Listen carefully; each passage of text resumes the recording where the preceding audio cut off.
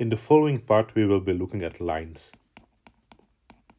The general equation of a line which is not parallel to the y-axis can be written as y is mx plus q. So this is the line not parallel to the y-axis. If the line is parallel to the y-axis, then it is just x equal to a, in which case you obtain a line parallel to the y-axis. In the first formula, y equal mx plus q, we call m the slope of the line and q is the intercept. To see the interpretation of slope and intercept, let us look at the following example. Suppose we have a line y equal to 3x plus 1. Drawing this line gives us the following graph. The interpretation of the intercept is quite straightforward. The intercept is just a value that you obtain for y if x is equal to 0. So intercept, if x is 0, so it is the intersection with the y-axis.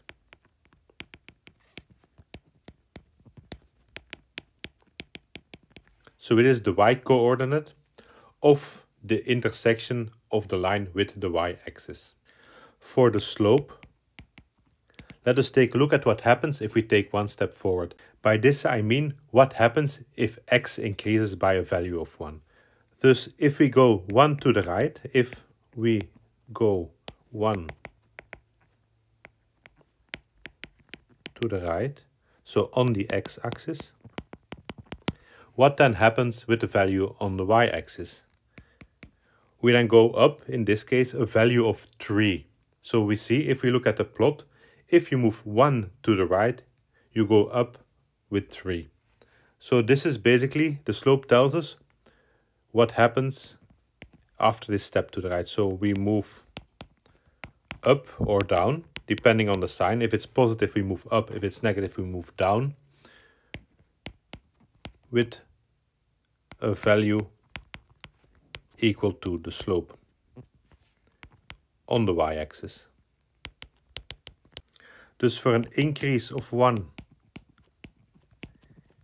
in the x direction, we have a change, so this corresponds to an increase or a decrease of m in the y direction. The size of the increase thus corresponds to the absolute value of m. Whether or not it is up or down will depend on the sign of m. For a line y equal to minus 2x plus 1, we get the following plot. What we see here is that the intercept is 1, and so also the intersection with the y-axis is 1. And we see also we have a slope of minus 2. So when we move 1 to the right, we move down with the value of 2. If y is equal to 1, so we only have an intercept and no slope, we get the following. The line is parallel with the x-axis and is constantly equal to 1. In this case, the slope is 0 and the intercept is 1. And then the last type of line you can get, suppose x is equal to 3, we get the following plot. It forms thus a line parallel with the y-axis, and the slope will not exist, and there is also no intercept. How can we find then the slope of a line?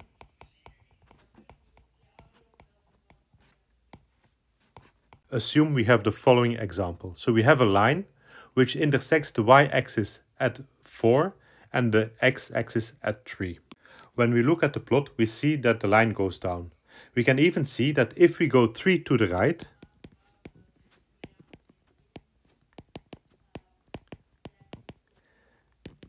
then we move 4 down.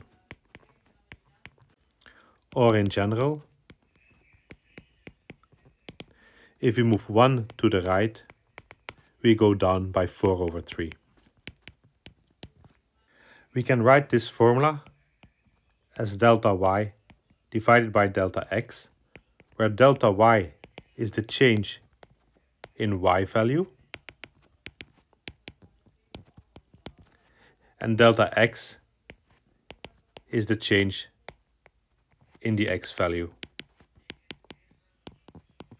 In our specific case, delta y, the change in y value, is -4. We move 4 down when we move 3 to the right. So the slope in this case, m, will be -4/3.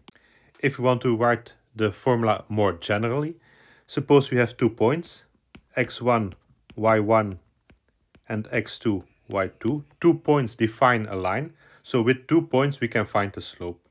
The slope m is then the change in y, so it is y2 minus y1 divided by the change in x, which is x2 minus x1, which is also equal to y1 minus y2 divided by x1 minus x2. So you just have to subtract the y coordinates and divide them by the subtraction of the x coordinates, but the order of the points doesn't matter. So the order of the points is irrelevant. If we have a horizontal line, then y1 is equal to y2, and so the slope is 0 according to the formula, which corresponds to what we saw in the examples. And if we want to make a link with trigonometry, let's call this angle theta. Then the tangent of theta is the opposite divided by the adjacent. And so the tangent of theta also corresponds to the slope m. Some quick examples. What is the slope of the line through the points 1, 2 and 3, 4? Similarly, what is the slope of the line through the points 7, -1 and -3, -1? And thirdly, what is the slope through the points 2, 1 and 2, 4? For the first one, we apply the formula, so it is the change in y divided by the change in x. So assume we do 2 minus 4 divided by 1 minus 3. So it is -2 divided by -2, or 1. So the slope is 1. For the second one, you have delta y over delta x is equal to -1 minus -1 divided by 7 minus -3, or the slope is 0. This means we have a horizontal line. And the last one, delta y over delta x, is 1 minus 4 over 2 minus 2. So here the slope is infinite, so the slope does not exist, and we have a line which is parallel to the y-axis. How can we then find the equation of a line?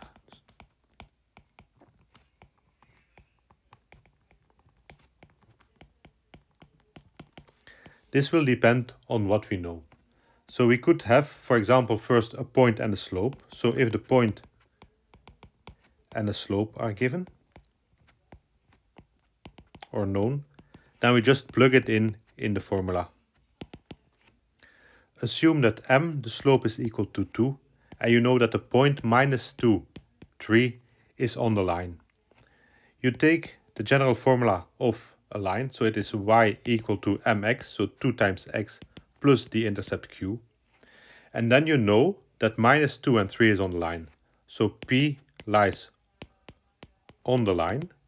So this has to be a solution of the equation.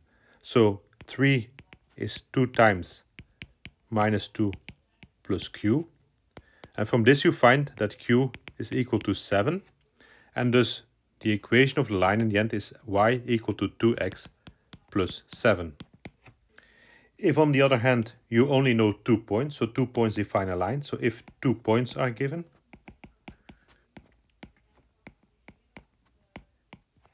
you first calculate the slope and then you use the previous method. Assume we have the points P 2, 1 and Q 1, 4. In that case we first calculate the slope m, which is 4 minus 1 divided by 1 minus 2. So it is -3. And now we plug it into the formula. So the formula, it then becomes y is 3 times x plus q. We have 2 points which both are on the line, so we can pick either of them. Suppose that we say p is on the line. We plug in the values of p, so y is 1 is equal to minus 3 times 2 plus q, or q is equal to 7, and we get as the equation y is minus 3x plus 7. What we just observed, we can write this down as properties also. So property. First one, the equation of a line with slope m passing through the point with coordinates x1, y1 is given by y minus y1 equal to m times x minus x1. And then for the second property, the equation of a line passing through 2 points, so passing through the points x1, y1 and x2, y2 is given by y minus y1 equal to y2 minus y1 over x2 minus x1 times x minus x1. So you see it's the same formula as in the first property, except that now we changed the slope m by the formula of the slope. The proof is very straightforward. So in the first case, the slope is given. So we know that y is mx plus q, and you also know that the point x1, y1 lies on the line. So we just plug it in. So you get y1 is m times x1 plus q, or q is y1 minus m times x1.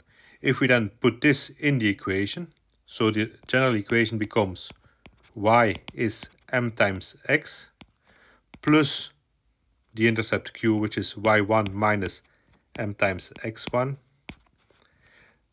Then you just rewrite this and you find y minus y1 is m times x minus x1. For the proof of the second one, you know that the formula for the slope m is y2 minus y1 divided by x2 minus x1, and then you apply the first part, which concludes the proof. What can we say for parallel and perpendicular lines?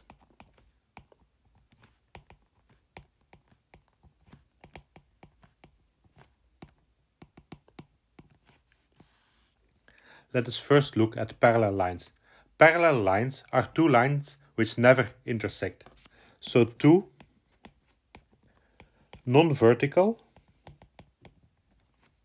lines, they are parallel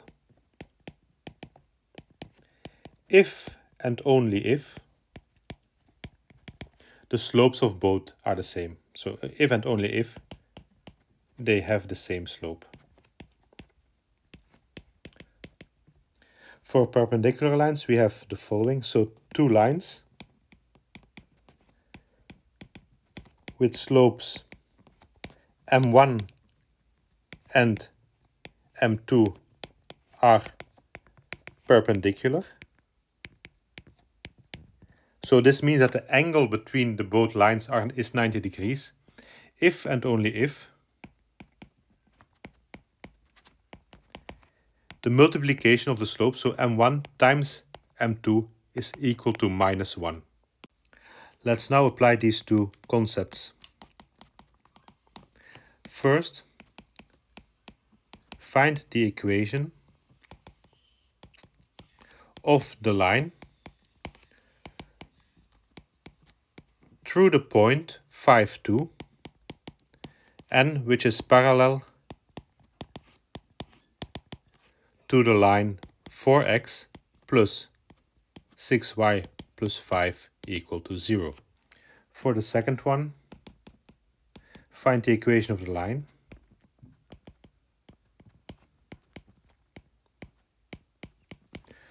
Through the point 1, 1 this time, and which is perpendicular to the same line, so perpendicular to 4x plus 6y plus 5 equal to 0.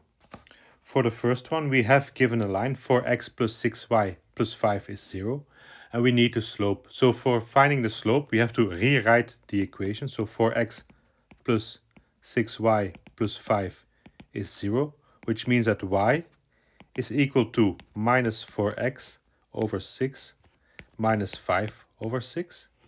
And so the slope, what we have here, is minus 2 over 3. Since we know that the lines are parallel, the slope of the other line will be the same, so it will also be minus 2 over 3. So the line that we are looking for has the following equation. Y minus the point which lies on it 5, 2, so minus 2, equal to minus 2 over 3 times x minus 5. Or y is minus 2 over 3 times x plus 10 divided by 3 plus 2, or it is minus 2 divided by 3 times x plus 16 divided by 3, or 3y is minus 2x plus 16.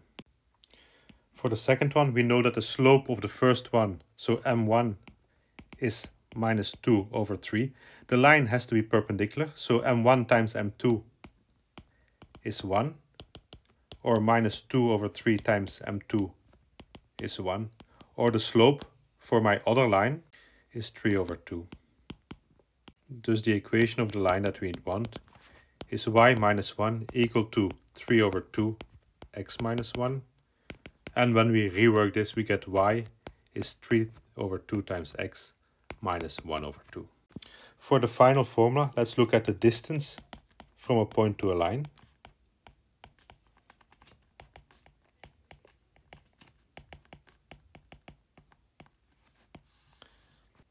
Assume we have a line L with the equation ax plus by plus c equal to 0, and we have a point P with coordinates x1 and y1.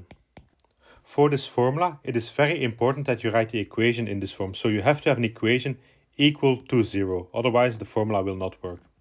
In this case, the distance from the line L to the point P has the following formula. It is a times x1 plus b times y1 plus c. We take the absolute value and now we divide by the square root of a squared plus b squared. So it is the equation of the line in which we plug in the point P, so we replace x and y by the coordinates x1 and y1. We take the absolute value and then we divide by the square root of the squared values of the x and y coefficient of the line. So the different representations of the line are the following.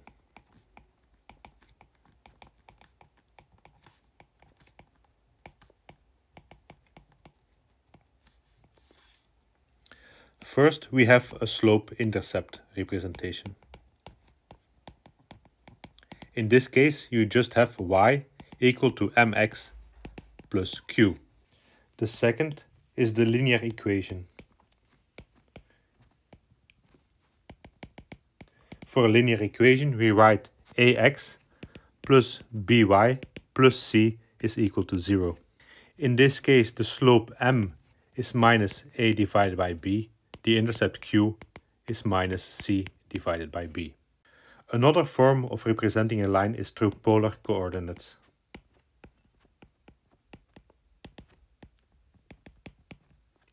Polar coordinates, they represent a line through an angle and a distance. If we think back on trigonometry, we know that we could represent a point through its coordinates. X would be r times cosine theta, y was r times sine of theta. In this case, r is the distance to the origin.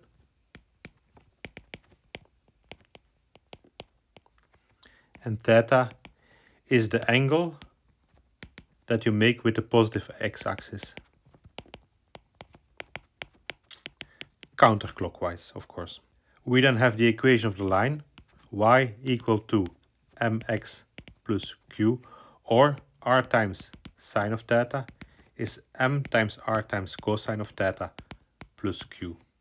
Or we can rewrite this in r. R is q divided by sine theta minus m times cosine theta.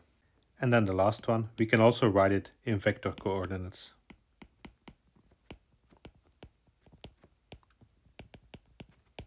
So in this case, you write the point as a vector.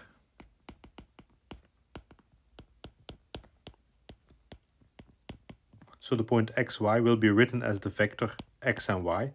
And then you know y is m times x plus q. X is just x. So this is x times the vector 1m plus the vector 0q.